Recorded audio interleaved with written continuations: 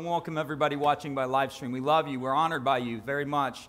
If you do us a favor and share the stream, if you're on YouTube, just subscribe to the channel. If you're on Facebook, use your finger, give the devil the finger, and tell the world that Jesus is won by sharing the message on live stream right now. Like, you're irreverent, Pastor. Yes, I'm irreverent, I know. But I honor the Lord. That's what I do know. So we're talking about keys to life in the Spirit. We're talking about the Holy Spirit who's given to us. 1 Corinthians chapter 12. Paul's writing to this church and he says, now concerning spiritual gifts. He uses the Greek word pneumatika. It means concerning the atmosphere and all things pertaining to the Holy Spirit. The word for spiritual gifts is charismata. That is not the Greek word that is used here. It's pneumatika. And it means concerning the atmospheres of the Spirit. I would not have you ignorant. You know that when you were Gentiles or before you were believers, you were carried around by dumb idols and everything you worshiped is what led you. So what's the contrast here? He's telling this church, like, look, you're born again. You're not to be led by things that you worshiped in the past. You're to be led by the Spirit. Well, what did we worship in the past? Cars, money, jobs, girls, guys. We worship relationships. As a believer, we're not to be led by things of that nature. We're to be led by the Spirit. Why? Because Jesus has a better plan for your life than you do. Anybody with me on that? Yeah? He's got a better plan. He knows what you need long before you ask. The problem that most Christians have is they don't engage the Lord. We hold the Lord at a distance, or we engage him in some sort of a pseudo manner, in a way that we think he relates.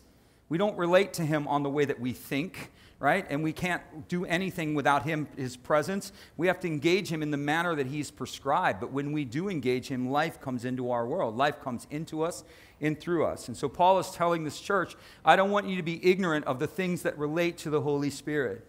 Ignorant doesn't mean you're stupid, it just means you don't know. So the church is not to be unaware of the Holy Spirit. We're to know him. We're to understand him. Contrary to popular belief, he's not gone. He's still here. 7 out of 10 American churches believe that the miracles have ended. We wonder why we have a problem. Let me just say that again. 7 out of 10 churches believe that Jesus doesn't heal, that there's no power, that nothing is active. That's 70% of the American church. Maybe not 70% of believers, but that's 70% of the doctrine that's being taught to the believer. Well, who told you that? That's my question. Jesus never took away his gifts. He's not an Indian giver. He never withdrew the Holy Spirit. The Holy Spirit's alive and he's present. The other 30%, most of them believe in miracles but don't see any. And then you have the percentage of churches that believe in miracles and they do see them. Where they believe that the Spirit's power is present and active, and there's a demonstration or there's a witness and a testimony among that church that we see miracles all the time. Not somebody's parking getting paid. We see people healed. Tumors, all kinds of sickness, disease, you name it. Rheumatoid arthritis. Seen probably 4 people healed of rheumatoid arthritis. Right? I mean, these miracles aren't in a sweet by and by. These aren't in 1972. These miracles are in the last 6 months. I mean, you want me to go back 7 years and count miracles? Well, we'll be here all day. This stuff happens here all the time. I had a guy at first service, he was telling me, he said, man, one of the things you convicted me on, and that you really, through this message, is he said, you started talking about that in the last days, they will profess godliness, but they will deny power.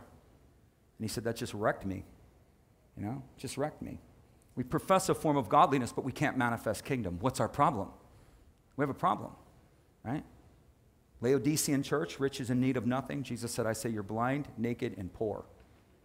Right? Got all the trappings of success, but yet we can't manifest kingdom. Number 1 rebuke upon the early church was their inability to manifest power. Number 1 rebuke wasn't immorality. Everybody wants to say that Paul was correcting the early church because of immorality. It wasn't immorality. It was powerlessness. Foolish Galatians, who has bewitched you, having begun in the Spirit, now why do you teeter towards the flesh? He's correcting Corinthians. In 2 Corinthians, he's already correcting them. In 1 Corinthians, he's re-navigating their power that they're demonstrating. But by 2 Corinthians, the second letter, he's telling him, you've been seduced. You're being carried away. Book of Ephesus, the book of Revelation. Jesus said, you are talking about the church of Ephesus. Said, you've lost your first love. Repent and go back to the first works. Well, they need to go back to the loving atmosphere that they had in the beginning. Wrong answer. What was Ephesus' first works? Read the book of Acts. Ephesus' first works was kingdom power. They were demonstrating kingdom power.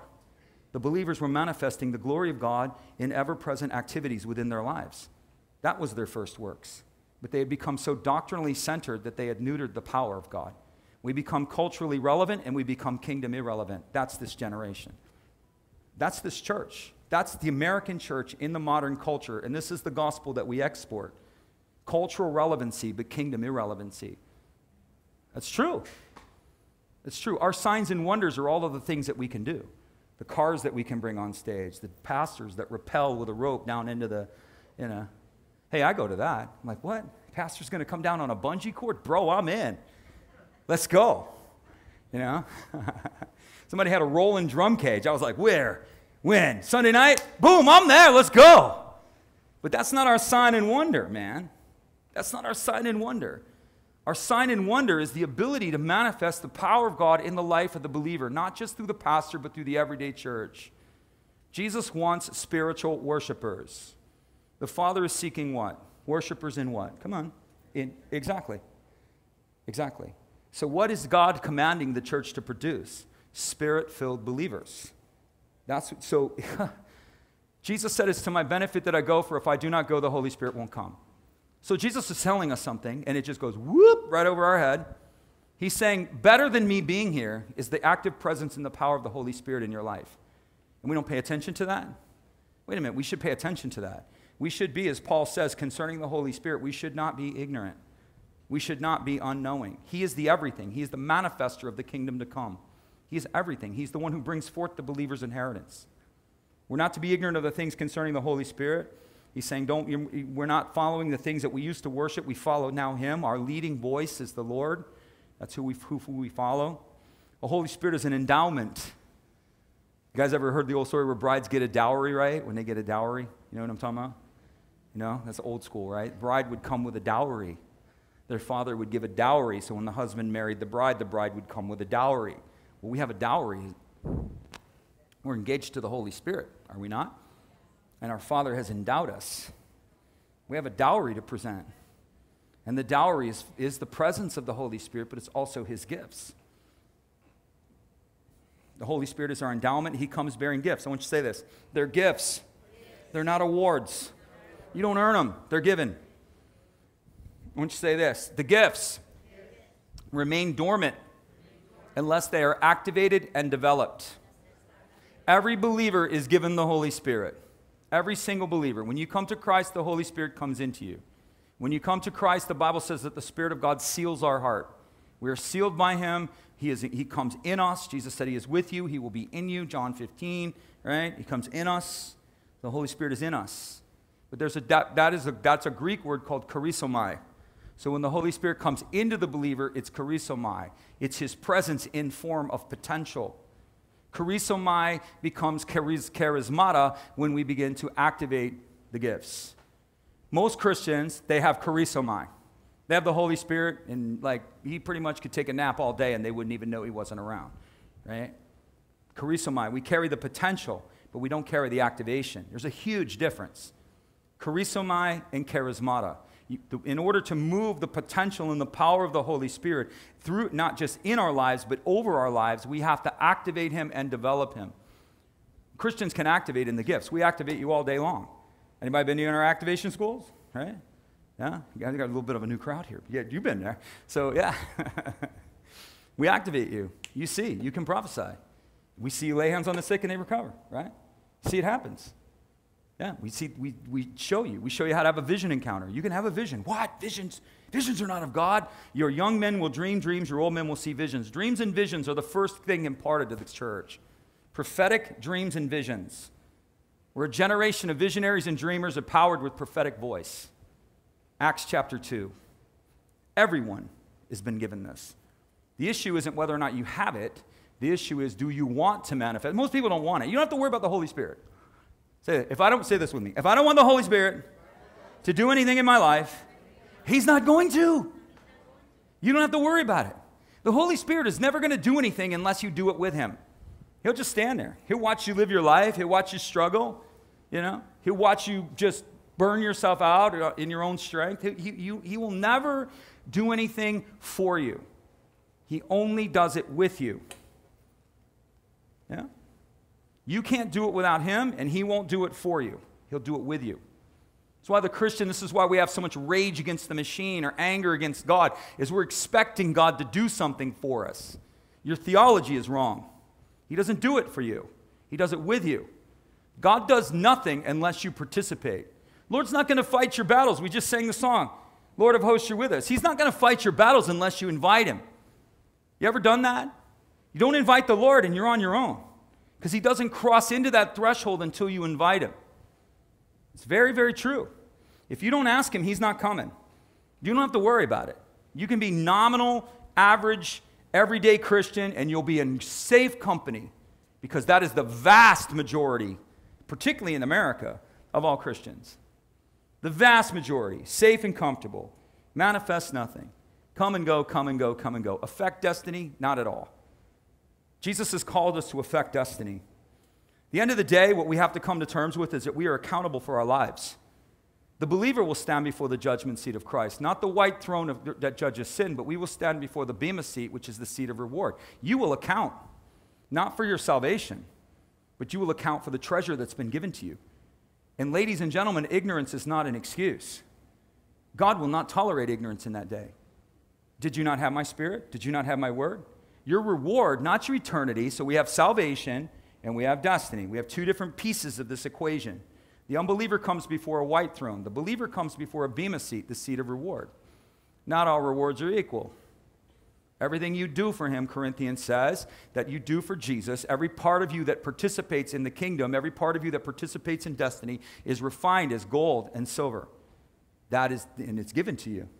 Your life is going to be tried. And the way Paul's trying to relate it to us, because we can't understand heavenly things, so it has to be related to us in an earthly thing, he shows us that our lives will be tried. Right? Our lives as a believer. The unbeliever, forget it. Don't go past go. That's over. It's done. You reject Christ, there's nothing left. There is no hope. You're not reasoning yourself out of that on that day. It's not going to happen. That's why you need to give your life to Christ. You need to give your life to Jesus. He's an eternal salvation. He is the present hope in time of need. But the believer, to the believer, you go before the throne and your life will be examined. He's going to look at you. He's not going to be impressed with your shell collection or your stock portfolio. He has no interest in that. If you had a stock portfolio and you used that money and part of that money funded the kingdom, well, of course he's interested in it. Every single thing that points back to you, the Bible says, will be burned away as hay, wood, and stubble. But they will be saved but by smoke. So when we get to the kingdom, if you see people with their butts smoking, it's because they just barely got in. Woo! Man, I'm here. It's true. So you can be born again and not carry treasure forth into the kingdom. You have eternal life. Everyone has, you have equality. Your needs will be met. The Bible says, it uses this language, everyone will have a fig tree. So in other words, everyone will have provision. You don't have to worry about that. You're eternally saved. You're part of this kingdom. But as for me, that's why Paul says, let us cast aside every weight that does so easily beset us. Let us run this race with endurance, and let us quest for the upward calling. Let's go higher. Let's go further. You can drive a Ferrari in this life. That's fine with me, because I want one in the kingdom. Because nobody's taking that away. That's mine. I get a new Ferrari every single year. Right? Eternally. Store up treasure in heaven where moth does not eat and corruption doesn't exist. You know, that's where we put our treasure. We put our treasure through partnerships with him. And God has given us the power and the ability to manifest this partnership. He's given us his Spirit. He's called us to something impossible, and he's given us the power to achieve it. You realize that? I don't know if you all know this. Ready? I want you to say this with me. So I'm going to talk about being born again. Right? Say it with me. The pastor is not talking about being saved. He's talking about living as a Christian. That's what I'm talking about, okay? So being saved and living as a Christian. To live as a Christian is impossible. Anybody with me? You can't do it. Love the Lord your God with all your heart, soul, mind, and strength. You can't do it. You know, love those who hate you. Do good to those who do evil to you. Oh, you can try until somebody's really hurt you, and then you can't bring that forth. He's called you to the impossible. Love your wife as Christ loved the church. Honor your husband in all things. We could go deeper on that one, but I'm going to be safe for you, ladies. As Abraham called him Lord, honor him to that level. That's what he's saying. Love her like Christ loved the church. You don't have that power. You don't possess it in and of yourself. But in the Spirit, you have the power. Do you not? Huh? Are you with me? In the power, in the Spirit, in the immersion of the Spirit, you can forgive everybody. You don't hold a grudge ever. In the immersion of the Spirit, you love that woman, you can give her your life. It's not a problem at all. In the Spirit, you can honor your husband. You can respect him. But in the flesh, it's impossible. So what I'm trying to say to you is that God calls us to something impossible, but doesn't leave us alone. He empowers us to achieve the impossible. Not just in our own personal lives. He empowers us to achieve the impossible as high as you want to go. So the Spirit is given to us as an empowerment to handle the basic things. But the Holy Spirit doesn't stop there. See, here's the problem. Most of us don't even engage the Spirit on the basic things, right? We think we can do it in our own strength. We think it's our spiritual disciplines that are going to get us across the line. We think it's our word and our doctrine. Listen, I've been doing this a long time. It's not going to work. So you can keep striving if you want to, or you can engage the Spirit, and it gets a whole lot easier. It gets a whole lot easier. Like big time easier. So most of the time we don't engage him on the basic things, but if you just engage him on the basic things, there's so many layers to this. There's so many levels to this. He's without limit. You want destiny? He's all in. First thing he's going to do, he's going to teach you the basic things. If you cannot run with the footmen, how will you contend with the horses? If you can't keep up with the joggers, Kevin, how are you going to get on the horse and ride? That's what he's saying. If you can't do minor things and you don't know remedial math, you're not launching a rocket. FYI. And so we have to learn the basic things and build into that. And God will lead you into basic things. He's going to lead you into basic things. He's going to teach you your identity. He's going to teach you some sense of purpose. And then his hope is to illuminate you to some sense of destiny. Most Christians, we can't even get there. I mean, it's unbelievable. We can't get there. But the good news is that we're called there. And my thing is like, Lord, if you've called me there, then I want it. I want it. I don't want to hold anything back. I want everything you have for me. But the Spirit is our endowment. He comes bringing gifts, not awards. They're yours, but they're dormant until you activate them. Dormant. Well, the gifts come in these forms. So the first one is discernment. So there's discernment, declarative, and dynamic. I love that word, dynamic. You all have discernment gifts. You have the gift of wisdom. If any man lacks wisdom, let them ask. You guys know that? Right? Anyone lack the Holy Spirit? I need wisdom. Anybody ever done that? Or maybe you don't use Holy Spirit, maybe you use Lord. Lord, I need wisdom. Does wisdom come? Yes, it does. Holy in the words of knowledge. Knowledge is the ability to know what you do not know. And you know what? You need to know what you do not know. Holy Spirit, I need to know what I don't know. There's lots of things. So God, the Holy Spirit is given to us in a very basic element to help us discern and guide our lives. I used to work, I was broke, didn't have any money, right? Like really? So I come from brokenness, I come from shot out. Jesus has been my everything, right? He's been my everything. He is the restorer and the reclaimer of lost heritage. He has rebuilt my life from the ground up, and the sky's the limit. So I'm a walking testimony of the stuff that I talk about. I'm not talking about this in theory, I'm talking about it in practice. And so I remember I was 20 years old. I was broke as could be. I didn't have anything going on. I'm working a job. I need money. Okay, I have a decent job opportunity, a decent wage scale. But in order for me to move up, I have to know things. And I didn't know what I needed to know.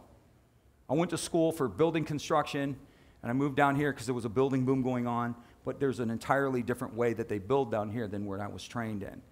Anybody know what I'm talking about? They build differently down here. And so someone's like, yeah, I know, right? So they build differently. So I didn't know. So I'm in a circumstance and I'm in a situation and I don't know what I'm doing. And I asked the Holy Spirit, I said, here's the deal. I was a young, naive believer. I got saved at 20 years old. I gave my life back to Christ, I should say. I had a faithful grandma who prayed for me and led me to Jesus when I was 5. But I didn't know anything, so I just lived a reckless, abandoned life for the rest of the other 15 years. But thank you, Grandma, for that faithfulness in my life. And so anyway, I'm 20 years old. Months before my 21st birthday, right? Ready? Looking forward to that day. And I come to Jesus. Cutting that plan right off. But I was so naive. I didn't know anything. And I'm learning and I'm experiencing things that I had never seen before. And I just started asking the Lord to show me what I don't know. And you know what he did? He started showing me what I don't know. I would sit with people and I would kind of glean from their wisdom, but the Holy Spirit empowered and revealed knowledge to me. Not only did he empower and reveal knowledge, he empowered and enabled retention. He enabled me to retain great and mighty things that I knew not of. That's what happened to me. A lot of times what happens, most Christians, when you're trying to get them into the Spirit, you have to unwind them. It takes 2 years to unwind this person from all of the religious teaching that they've had and all of their false perceptions just to get them at zero. So you have to unwind them, get them to zero in order to move them into the kingdom of which they have no concept at their current state. We're not a church culture. We're not a world culture. We're a kingdom culture. Church creates its own culture, FYI. Not everything that is church culture is kingdom culture. What does Jesus want? He's not looking for church culture, ladies and gentlemen. He's not looking for the world's culture. He's looking for kingdom culture. We are kingdom culture people. And the Holy Spirit is the epicenter of the kingdom. And so the Lord began to deal with me because I didn't know anything. But most Christians, like even when they come here and they hear some of the things, they're like, man, you're really wrecking me. You're wrecking my theology. I'm like, yeah, you've been taught wrong. You've been taught wrong. All of the things that you know nothing. You want kingdom rule 1, you know nothing. Oh, I know nothing. Pastor, I've been through 6 years of Bible school. I've been in ministry for 25 years. How dare you tell me I know nothing? I'm going to look right at you. You know nothing. If you want kingdom, kingdom requires you knowing nothing. You have to know nothing. So long as your ego's in the way, so long as you think you know something, the Holy Spirit's not working with you. He doesn't work with you and your knowledge. He shows you. You follow him. So long as your ego, oh, I got this, he's not doing anything. You have to be willing to lay aside what you think you know, or you won't go anywhere. You can have Christianity, you can have doctrine, you can have church, you can do all kinds of wonderful things without him. That's proven. But I don't want that. I want kingdom. I want power. We're going to stand in the halls of faith and you're going to see Paul. You're going to stand in the halls of faith and you're going to see Jeremiah. You're going to stand in the halls of faith and you're going to see Ezekiel. What will be the testimony of your life? What will be the testimony of this generation? Oh, they cut you in two because of your faith? What'd you guys do? We closed our churches because somebody had a cold. A 0.000.6% chance of dying, and we shut the whole thing down. We preached from our living room. We didn't preach from our pulpit. If that offends you, I make no apologies. I make no apologies. This church didn't close for one flippin' day. I didn't tell anybody to come. I didn't do anything. I said, I'm not close. I said, Holy Spirit, you want me to? No. Off the rip. I had so many emails, so many people, bro. How dare you, pastor, not close the church? You're endangering people. I'm like, there's 5 people here. Who am I endangering? One there, one there, one there, one there. Other than a hazmat suit, there's nobody being endangered. Preach from your living room. I said, that'd be great. Jesus didn't call me to my living room. He called me to preach the kingdom, and he's appointed me to a place and said, speak the word in season and out, whether it's convenient or whether it's not. The coward will not inherit, has no inheritance in the kingdom of God. Read that. Revelation what, 19? The cowardly have no inheritance in the kingdom. Capitulating to a culture rather than standing in the kingdom culture. Proclaiming light. Instead, we become salt, good for nothing. And look at the church right now. Because of her capitulation, she is salt without savor, and she is trampled underfoot. It's never happened. In the history of this nation, no government has ever dared tell a church they can't close. Look it up. It has never happened. Never has the government closed the doors of a church. But not this generation. Weak and voiceless. When we stand, they win. Pastor in L.A. sued the city of L.A., won millions of dollars against the city because the city was not allowed to make them close. Yeah? Only one guy. None of these big-time pastors had anything to say about it. None of them. TV ministries, nobody said anything because they have too much to lose. That's the problem, right? They don't understand who they are. They don't understand who they serve. I serve a king. I'm not under the authority of a government. I'm under the authority of a king. As he wills, I do. As he speaks, I say. I'm not under your government. Is it better to obey you or to obey God? Well, tell the pastors of this generation and see what they say. Well, we need to be safe. We need to this, pastor. We need to that. Let the bride come out of her chamber. Let the bride come out of her chamber. It's not the people. It's the leadership. God's not looking at the people. He's looking at a weak and cowardly leadership. To the angel of the church of Ephesus. To the angel of the church of Sardis. Who? To the pastor of the church of Sardis. To the pastor of the church of Laodicea. He's speaking to the leaders. Weak, cowardly leaders, Christian. Follow lions. I don't know where you want to find a lion, but you go find a lion and you follow the lion.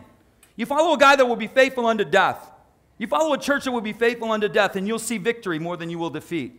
You make covenants with weakness. We make covenants with fear, and we've just now bound ourselves to a spirit of fear. Watch the church for the next 10 years. Every fearful trembling she will submit to. Why? Because we just made an agreement with the devil. We bound ourselves in a covenantal relationship with the devil. I said, no way. I know what that does. There is no way. No way. Sherry's like, what are you going to do? I go, they don't have no right to close me. Article 1 of the Constitution says I'm allowed to assemble. Nobody here. They can come in the door. We'll have a conversation. I'll say, look around. Nobody here. I'm talking to a camera. Yeah? What do you want to do? But thank God we have leadership in our leadership in our state and our government that's greater than the leadership of our own churches. If that offends you, I make no apologies. Jesus is a rock of offense. That's what he does. You don't think he rebukes his leaders? He is. I believe he's looking over his leadership and he's trying to figure out who he can count on. So what's Jesus doing during COVID? He's like, well, who can I count on? Well, I thought I could count on them, but they all ran to the hills. Let me see if I got anybody here I can count on. Who's faithful? Who stands? Who runs in fear? Again, it's not the people, it's the leadership. Yeah? One pastor in California, $8 million he just won from the city of LA. They tried to shut that guy time and time again. He kept putting injunction after injunction. John MacArthur, look him up. You may not agree with John MacArthur, but he's the only one brass enough to open up his mouth. None of them did. None of them. And what happens is the church looks for leaders and they have none. And sheep become scattered. Right? That's what happens. Look it up. He just won a huge lawsuit. City of LA. They were trying to take it. They couldn't stop him from opening. He's like, we're opening. I dare you. They took his parking lot away, even though he had a lease because it was a city lot. He sued him. He said, all right, I'm not bringing the fight, but if you want to, Jehovah Shabbath is on the way, so let's go. I don't know. I have a lot to say about that. It bothers me. It bothers me. The weakness of the church. We are the light of the world. We're an unstoppable force when we know what we are. We're an unstoppable force when we know who we are. And that is only possible with the Holy Spirit. My wife's waving me. It's enough, Kevin. It's enough. You've made your point.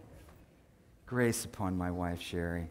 So we have discernment gifts, wisdom, knowledge, knowing what you don't know, distinguishing of spirits, knowing what's of God and what's not. We have declarative gifts, the prophetic, the tongues, the interpretation of tongues, teaching, leadership, exhortation. These are spirit-empowered gifts available to all believers for the profit of all. Yeah, maybe there's somebody out there in virtual land that needed me to say that. He's probably going to send me an email. And we have dynamic gifts. The gift of faith, the gift of healings, the gift of miracles, the gifts of compassion, the gifts of generosity. These are all gifts that are given to us that come out of our lives with the power of the Holy Spirit. You have access to wisdom. You have access to knowledge. You have access to the mind of genius, mind of God, mind of Christ. You have access. You have access to discernment. Anybody ever did something and you didn't think you should do it and you did it anyway? Anybody with me? Ever done that? Yeah, I bought a chicken one time at, this is a simple one. I bought a chicken one time at one of those roasters, and I'm like there, and I'm like, yeah, that's the big one. I'm going to buy that big one. It was a little off, looked a little yellow, but, hey, not bad. It's still a big chicken. And I'm feeling the Holy Spirit. I could just feel the Lord going, no, dude, not that one, not that one. And I bought it, and I had food poisoning for 4 days. So, yeah. And I was like, I knew it. I knew it. I'm laying on the couch, and I've got, my stomach's doing this. I thought like the alien was going to come out, I literally was seeing colors. Like the Wonder Bread wrapper, you know what I'm talking about? With all the dots. I was seeing like Wonder Bread colors. I'm laying on the couch and I'm like, I didn't know where I was. It was crazy. We all can look back. We have an ability to discern, right? Not just spirits. Is this of the Lord? Is this of the enemy? Is this of me? Whatever it is. You have the ability to discern atmospheres. You have declarative gifts that call forth, and you have dynamic gifts. All are given for the profit of all and to benefit all. Spirit-powered actions, not mere human emotions. So I shared this in first service because we baptized a bunch of lionesses there yesterday 9 women, I think, at the beach. It was crazy. It was good. It was like it was good stuff. But I felt like the Lord was showing me things as I was kind of giving them word and everything. Is that not all compassion is spiritual compassion. Let me say that again. Not all compassion is spiritual compassion. Sometimes human compassion leads you. What happens, people this is a dynamic gift, so which means it's an impactor. The dynamic gifts are the things that go boom, right? The discerning gifts are the things that kind of guide our lives. The declarative gifts are the kind of the things that project forward. But the dynamic gifts are the things that go boom. And one of the things that makes the world go boom is compassion. But not just compassion from a human standpoint. The compassion God's asking us for, is calling us towards, or what we have access to, is greater than the United Way. It's greater than the Red Cross. What happens a lot of times with believers who have high gifts of compassion, your compassion is meant to impact the world. But what happens so often is that the people that have high levels of, or led, or compassion is at the forefront of their gift set, they allow every little need to draw out their compassion, and they find themselves exhausted and ultimately ineffective. And so not every piece of compassion, Christian, is godly compassion. It ends up draining you. So what has to happen? Like Jesus walked by people. I don't know if you read that or not. He walked right by them. Walked right by them. Syrophoenician woman comes to Jesus and says, heal my daughter. He said, you don't give what is holy to dogs, and you don't give the children's bread. You know, healing is the children's bread. It's not for you. He told her that right too. There was a lot of compassion there. Heal my daughter. It seems like a compassionate thing to do. He is Jesus, right? But he said, no, I have no covenant with you. I have no relationship with you. My compassion for you extends only this far, until she demonstrated faith. And then once she demonstrated faith, well, then Jesus bridged the faith. And that's hard for us to believe, but that's exactly what happened. He walked by people all the time. The woman with the issue of blood, Jesus didn't know she was there. Of course she was. Right? Blind Bartimaeus. Didn't matter to Jesus until it mattered to Bartimaeus. Bartimaeus had to cry out from the depths of his heart. Then and only then did Jesus stop. Son of God, have mercy on me. Son of God, have mercy on me. And all over the crowd was the one, shut up. He doesn't want to hear you. And Bartimaeus saw his opportunity. He cried out all the louder. What happened? There was a shift in Bartimaeus' heart. When what he wanted became what he wanted. And when Jesus heard the cry of his heart, then he turned. But until it reached the level of his heart, it didn't matter. Kept right on going. That's not compassionate. Exactly. Human compassion is not always spiritual compassion. One of the things you use to discern the spiritual compassion is the Holy Spirit and the Word of God. The Word of God is living and powerful, sharper than any two-edged sword, is a discerner of, it divides soul from spirit, bone from marrow, and is a discerner of the thoughts and the intents of the heart. So the Holy Spirit, the prophetic Word of God, the Holy Spirit Word God, the Holy Spirit Rhema God, reveals to us what's of God and what's not. Compassionate people, you need to exercise that. Just because it's compassionate doesn't mean you need to move on it. Just because there's a need doesn't mean you need to move on it. The poor you have with us always. How could Jesus not be compassionate? How could Jesus not listen to Judas when he wanted to sell the alabaster box? Because human compassion is not always spiritual compassion. You understand that? Maybe, maybe not. You guys are really quiet. It's like really quiet. Shh. I like some action. Give me some action.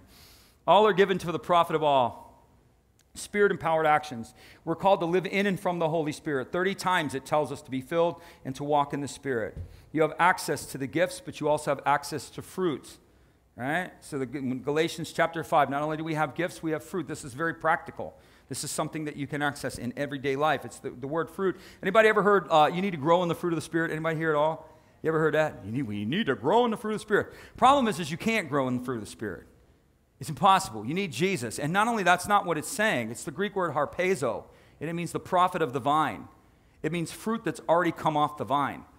So when it tells you the fruit of the Spirit, the fruit that comes off the vine, it's not telling you to grow in the Spirit. It's telling you to take the fruit off the vine. Harpezo. But the fruit of the Spirit is love. So you need love? Boom. Take the fruit off the vine. You need joy? Boom. Take the fruit off the vine. Harpezo. You need peace? Take the fruit of Holy Spirit. Anybody done? We've all done this one. Lord, I need peace right now. Right? Peace comes. Fruit off the vine. Lord, I need patience right now. Anybody with me? Yeah? Patience comes, doesn't it? All of a sudden you just feel you don't understand it. Peace that passes understanding, patience that comes, because you're taking fruit off the vine. You're not growing in it. You're not standing there going, give me patience. I got to get patience. Patience has got to come. I got to grow some patience right now. It's harpezo. Take the fruit that's already there. And there's more than enough. Goodness, faithfulness, gentleness, self-control. Against such there's no law. Jesus has plenty of fruit. He's not running out of patience. You need patience all day long. You need a bushel? Here you go. Have a bushel of patience. Eat it as you go. You need love, right? If you're married, you need a lot of patience. You got kids, you need a lot of long suffering too. Gentleness, self-control. I do this a lot. This is something that happens to me. I mean, I'm in ministry, and full disclosure, I'm not always the kindest person in the world. You? No way. The only ability you have to minister Christ is through the Holy Spirit. If you ever do what I do, you ever stand in a place that I stand, and you encounter people at the level that I end up having, I interface with people, right? I'm like available, right? Not because I want to, because I am. That's just the way it is. And so I'm up close and personal. A lot of times people come to me with things that I don't have the patience for, and quite frankly, I don't even have the mercy for. And I'm not really feeling kind. I'm like, no. Pastor, you live in a glory bubble. No, I try to live for the Holy Spirit. So the person will come to me, and this will help you. You'll feel like you don't want to be kind to that person, and you'll just say, Holy Spirit, give me kindness now. Show me the kindness that you have for this person, and the kindness comes. And I'm able to bring forth kindness to that person that I myself don't have. I'm able to bring forth patience for that person that I myself don't have. You with me? Because I'm harpezo. I'm taking the fruit off the vine. It's mine. You're in the vine. He's the vine. We're the branches. Right? We can draw from it. It's just being honest, right? You got to be honest with yourself. You're not always patient. You're not always patient. You're not always kind. You're not always self-controlled. You got to take the fruit off the vine. Sometimes you want to rage. Anybody with me? Sometimes you want to send that email. Post that picture. Fire off that Facebook post. Sometimes you want to. And you don't have the self-control. And you're like grabbing the table and you say, Holy Spirit, I need the self-control, harpezo. I need to draw self-control from a place where I don't have it, and the Holy Spirit has the self-control without limit. When you don't have it, it's because you're not drawing for it. You have not because you ask not. These are things that are available to us and the power that we have in the Spirit. John 15 says, live in me and I in you. The branch cannot bear fruit of itself unless it lives in the vine. You have to live in Christ. He's everything. It's not like you look at Jesus. You live in him. He's everything. Neither can you unless you live in me. I am the vine, you are the branches. The one who lives in me and I in him bears much fruit. Ready? Here's my life verse. Ready? For without me you can do nothing. You can't do anything. You can't bear fruit in of yourself. That's what he's saying. So you can't manifest patience. You can't grow the fruit of the Spirit. You have to draw from the fruit of the Spirit. You have to harpezo. You can't grow it yourself. You can't. You cannot produce fruit in and of yourself. But in me, you can. Power is given. We must be immersed. This is my favorite.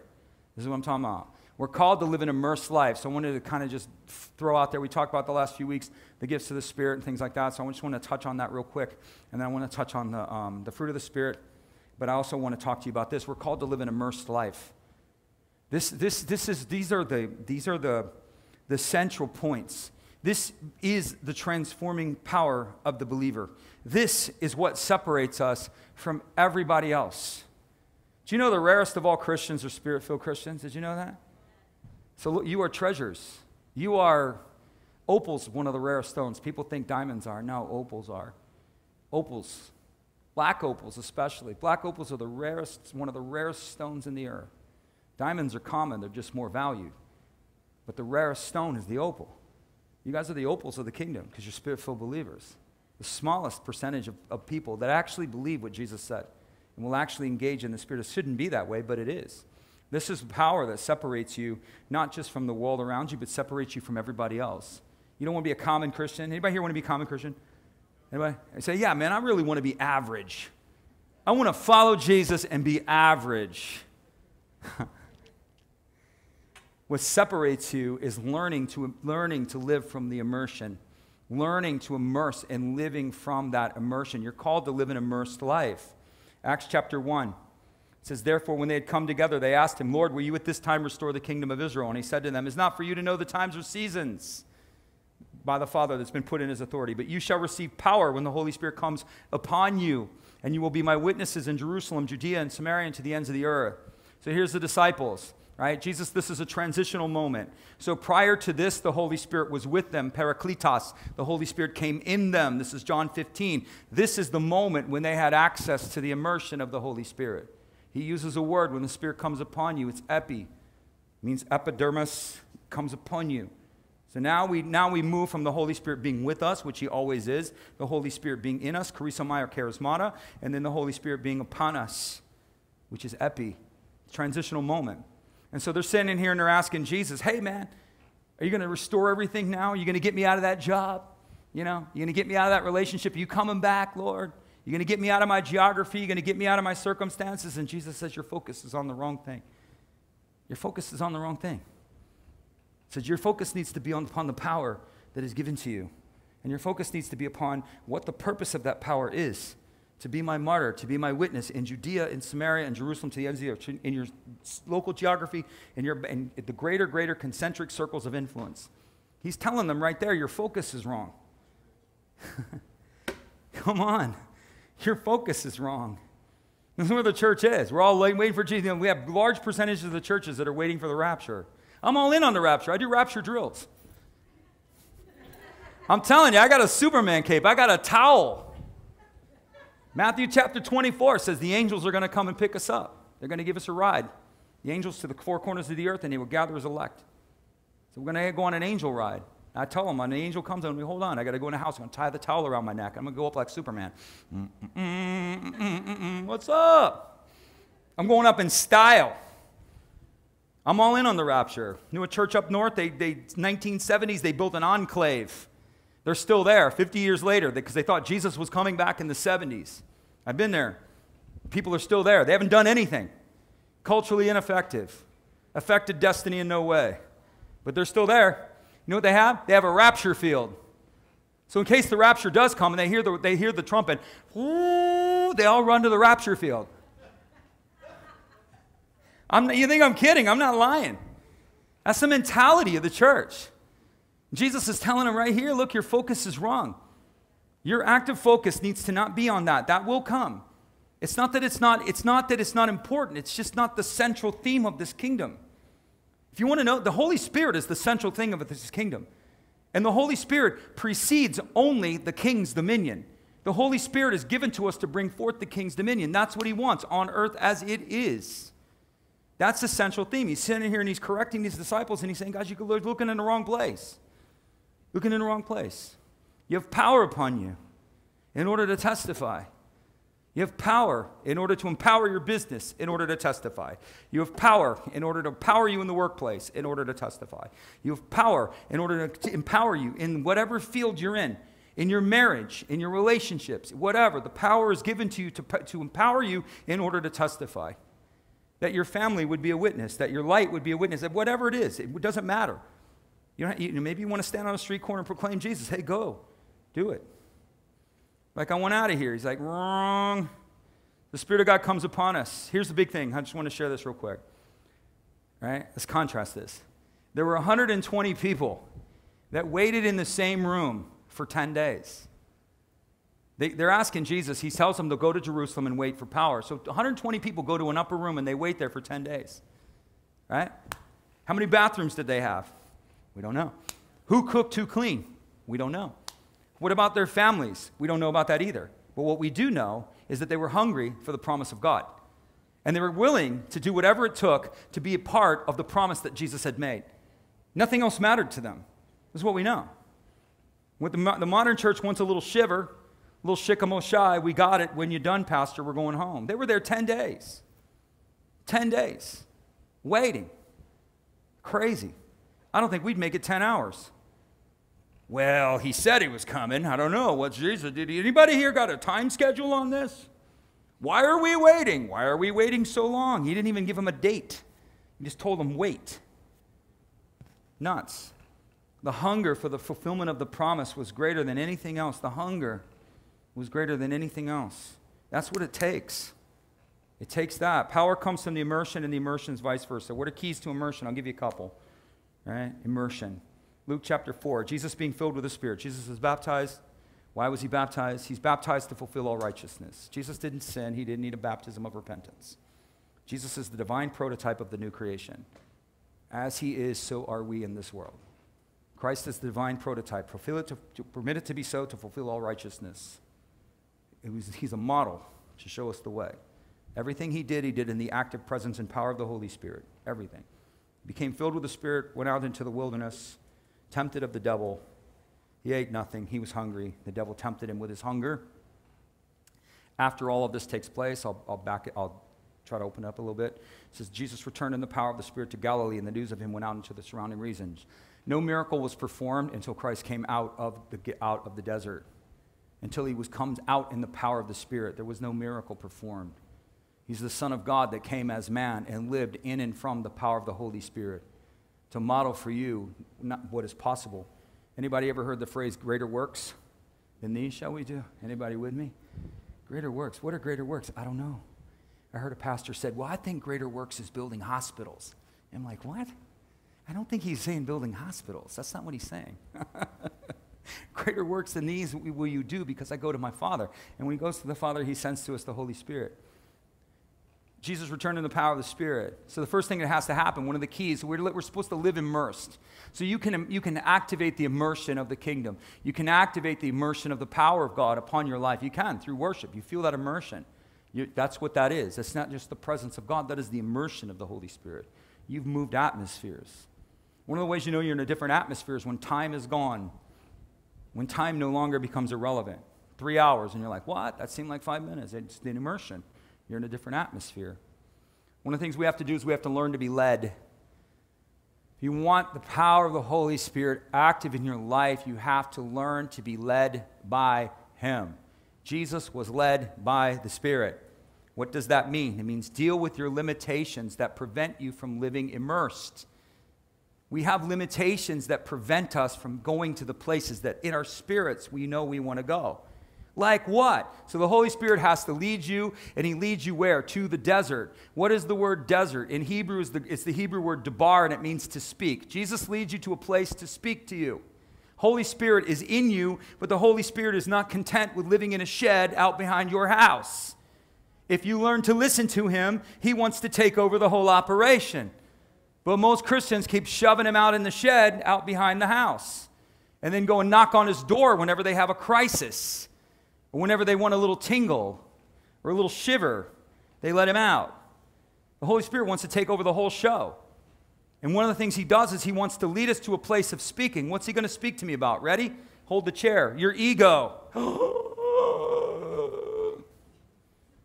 You have been given access to fullness.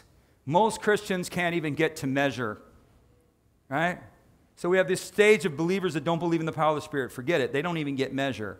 Then we have those that will pursue the Lord, and they get to a level of measure, and they settle.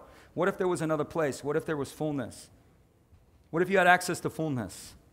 You ever do things? I don't know how many born-again, like Spirit-filled believers we have, but you ever get in the Spirit, and you're doing things, and and you just feel like, man, there's another level here. You know, I can feel it. Like, I can't get there, but I know there's another level. There's always another level. In my Father's house, there are many rooms. Greek word oranos. In my Father's house, there are many realms. That's what that word means. My Father's house, there are many mansions. I go there now to prepare a place for you.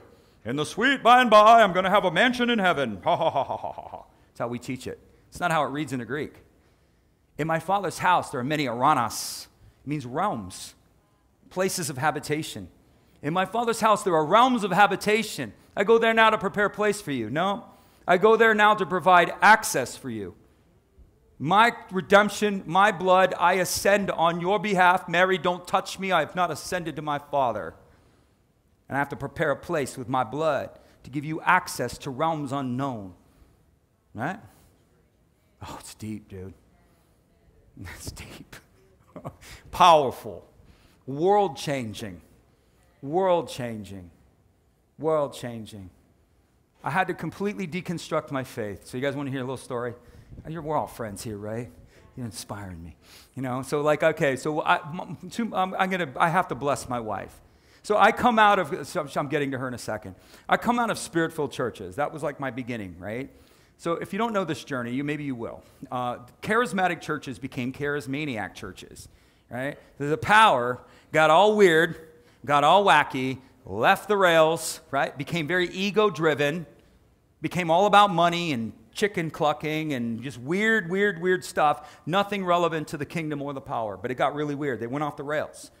I left the charismatic churches during that time. I was like, whoa, I don't even know. This is not for me. I left, and I was very averse to the Holy Spirit, and I was very averse to kingdom power, even though I knew it. I was born into the kingdom by power. I come to Christ. I don't know anything. I'm just like wide-eyed. I got people laying hands on me, and they're just speaking in tongues. I'm like, what in the world is going on here, right? And then I realized they had something I didn't. And so I started, that's another story. But I had really sort of drawn back from the Holy Spirit and things I was experiencing at that time, a Category 10 hurricane in my life. And I realized my theology did not have the power to overcome my circumstances. I realized that my belief system could not manifest the overcoming power that was given to me. That all the spiritual principles and all the little exercises and checking all the box was irrelevant to what I was facing. I was subjected to something that I was promised authority over. Anybody here? When your theology can't overcome your circumstances, your theology is wrong. When what you believe about God and the Holy Spirit, whatever you believe, if it does not have the authority to overcome what you're facing, your theology is wrong. We are overcomers off the rip.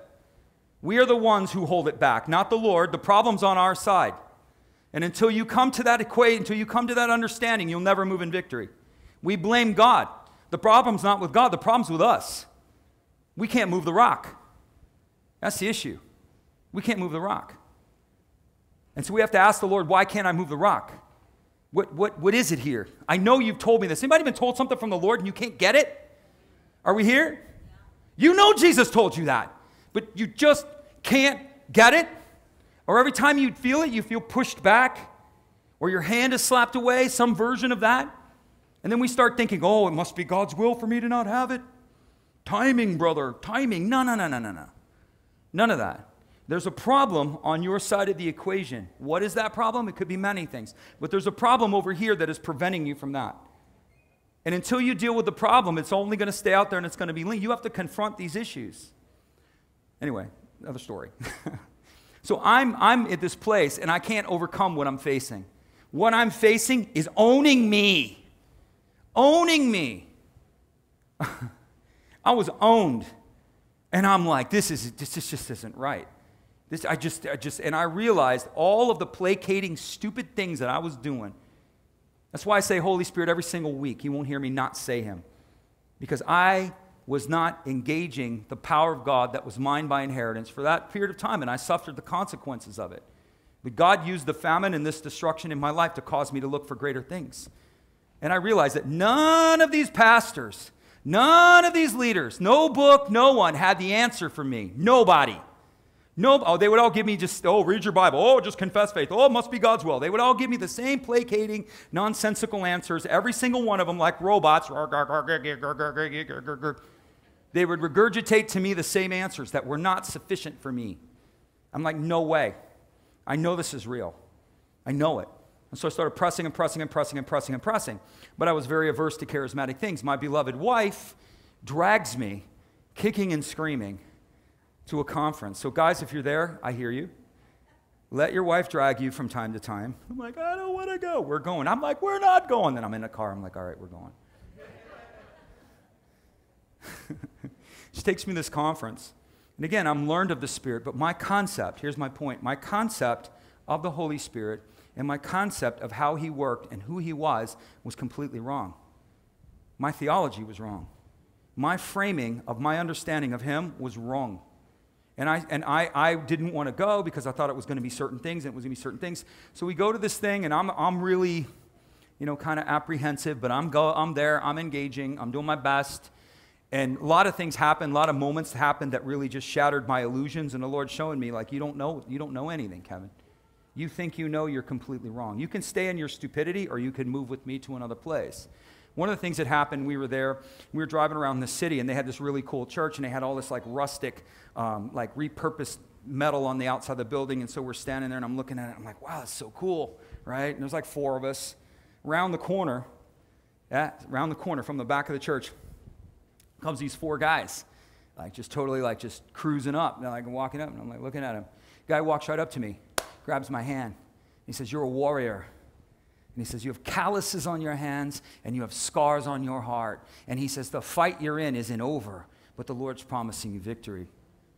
And I was like, what? And meanwhile, I shared this in first service. I'm like holding the guy's hand, and it felt like I was like this wind was just blowing over me. But in reality, I was just standing there looking at him like this, you know. But it was like so powerful. And then these guys start talking to me about this. One guy's like, yeah, man, I got this idea from this business. And he's like, this is what the Holy Spirit's showing me. And they start telling me all this crazy stuff. And I'm looking at them, I'm like, I'd never encountered Christians like this before in my life. And I'm like, wow, man, I'm really impressed. And one dude looks at me and goes, yeah, man, we're just coming off a 10-day soak. I'm like, a 10-day soak? I'm like, can you do that? A 10-day soak? And these dudes were like glowing, immersed, encountering God at deep levels for great things, great and mighty things.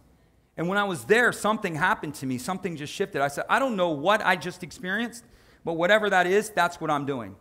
Whatever that is, that's the transformation for me. They were alive. That guy read my mail. He didn't know anything about me. He didn't know anything about me. I mean, the depth of which he spoke to me, and I just gave you a little snippet, was like beyond my understanding. I mean, he went right at me, and he told me. And then we were there, and I was sharing first service too, same thing. There's a group of them going, yeah, we're having a furnace tonight, man. We're having a furnace tonight. You guys should come by for the furnace. I'm like, what's a furnace? You guys do furnaces? What's a furnace? Like, we just go there and we burn, man. We burn with the power of God. We burn. I'm like, wow. Do I want a furnace or do I want to immerse? A soak. Do I want to soak? Do I want to? I was like, I want to do both. Changed me entirely. Changed me entirely. And that was just one part of the journey. But the thing is that my thinking was wrong. You have to deal with the limitations that keep you from being there. What you need to tell yourself, I don't care what your teaching says. Say it with me. The Lord is not holding me back. The problem is on my side. That's why he's got to talk to you about your ego, because you don't think it is. You don't think it is. You know everything. Oh, no, you know it. Oh, no, it's not that. Oh, no, it's not that. Your ego automatically protects your vulnerability. Your ego automatically rises to protect the area of your life that's most vulnerable. That's why.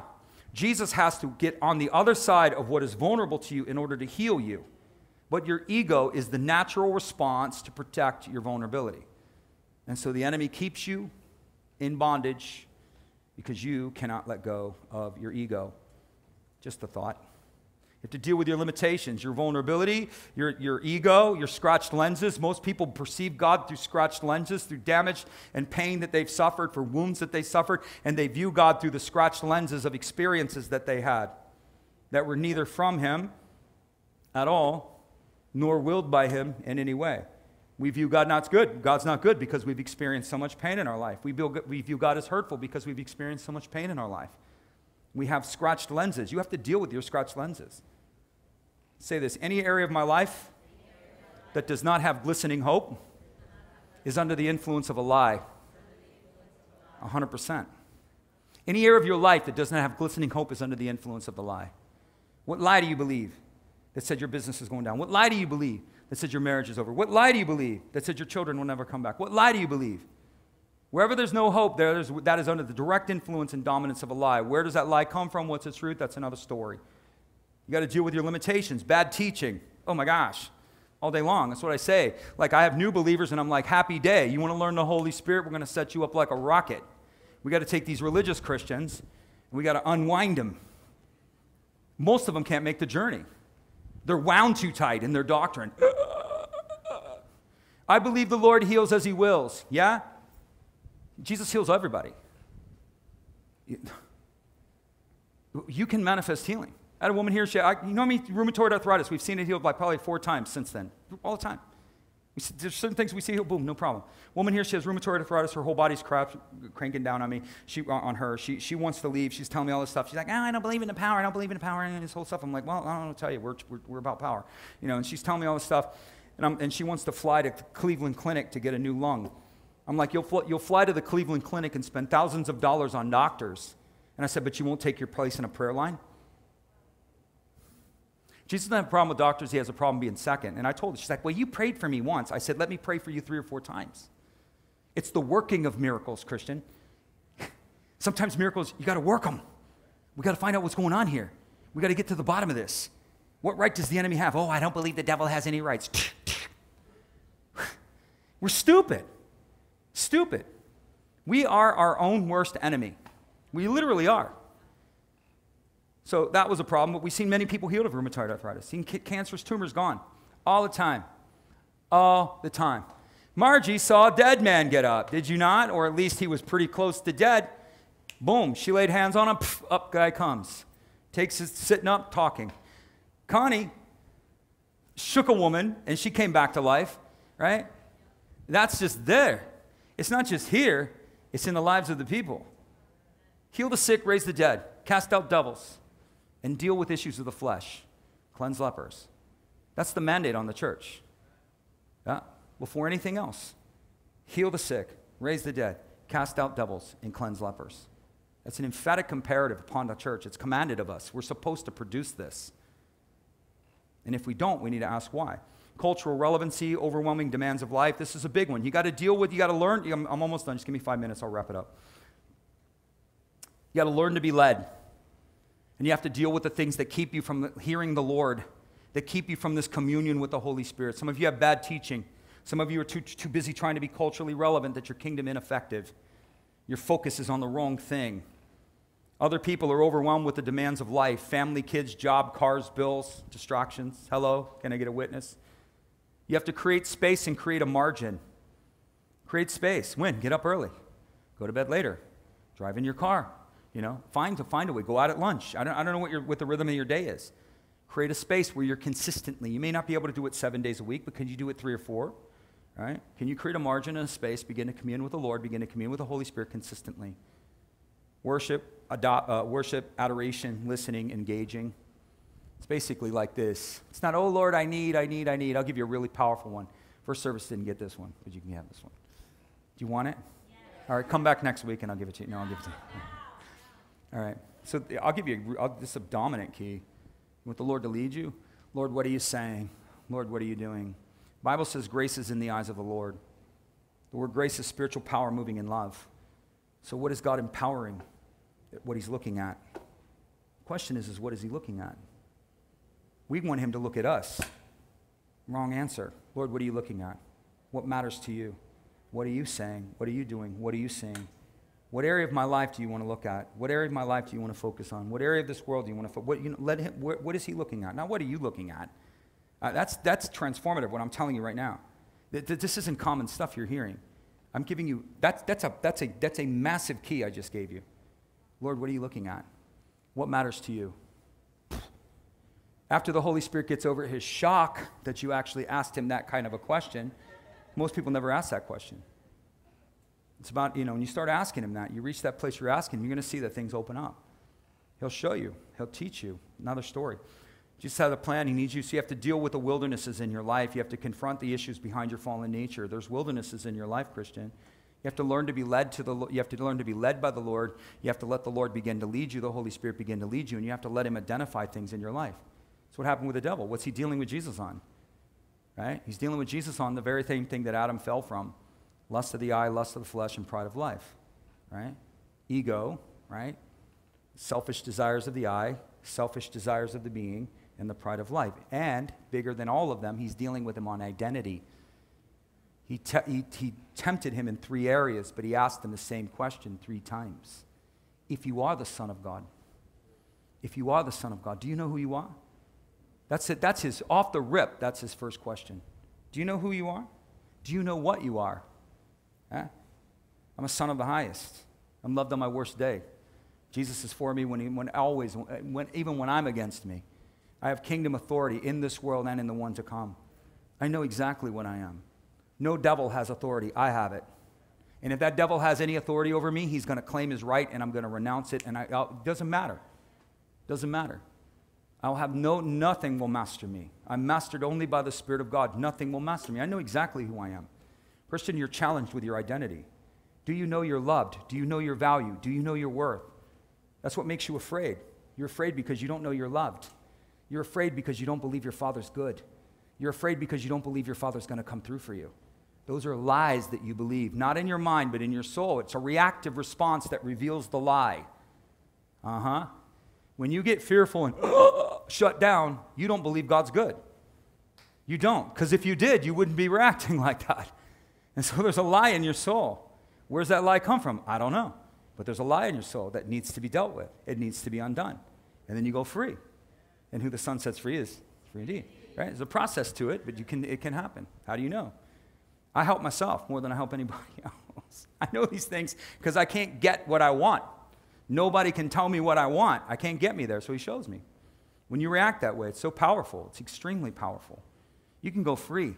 Man, I believe God wants an army of absolutely egoless, victorious believers that know what they are, that know who they are, and will not settle for anything less than what the Lord has for them, and are willing to do whatever it takes to get there, including destroying their ego. I don't have ego. Yeah, let the Lord challenge you, and you'll see that you have ego. You all do, every one of you. And God will dismantle your ego. But if you want to seek to preserve it, the one who seeks to save his life will lose it. The one who loses his life for mine say, well, that's salvation. Yeah, but it also applies in areas of your life that God wants to dismantle. You want to hold that? Well, then you'll keep it. You want to dismantle it? You won't go to the vulnerable places, then you'll keep those places where the wounds lie. Because the wound is in the vulnerable. You're wounded. All of us are. And the ego protects the wound. And the enemy triggers the wound, and the ego denies it. It's crazy. People get close to this church. We do a lot of inner healing and deliverance here. People get close to the church, and as soon as they get close to me or something like that, they just freak out. I don't know why. Well, I think I know why. Because they have issues, right? And they don't want those issues exposed. You're not exposing them to me. It's nothing to do with me. It's just that I guarantee you the devil knows exactly who I am. I guarantee it. And I'm not bragging about that. But we set captives free here. We set people free from wounds and traumas and issues within their life. And what ends up happening is we carry this baggage and the church pretends it's not there. And we're filled with it. We're laden with it. Oh, we don't have any problems. We're all free in Christ. Really, look around, man. Look around. All right, I'm getting too loose. I'm going to come back. I'm getting too loose. I got to close. Getting too loose, Kevin. Get back. Right? You have to deal with this because it affects your destiny. If you have an issue, you have a deep-rooted issue with anger, every time you move out into something God has for you, the devil will trigger your anger and cause you to be set back. If you have an issue with fear, every time you move out with fear, he's going to trigger that fear and you're going to go back. You will never get past that point. Ever. How do you know? I've been doing this for 30 plus years. I know exactly what I'm talking about. That's why Christians can't get into destiny. I didn't say you can't have success. There's a difference between success and destiny. Just a thought. Fullness is determined. No, I don't want to get into all this. I'll have to talk more if I have to do that.